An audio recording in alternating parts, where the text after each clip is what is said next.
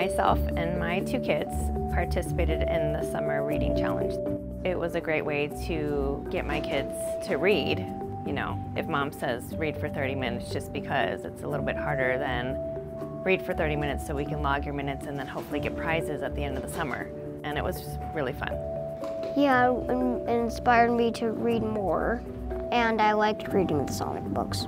It's a really great incentive program for parents to help kind of foster that love of reading. I would do the summer reading challenge again, just to read books and to get prizes.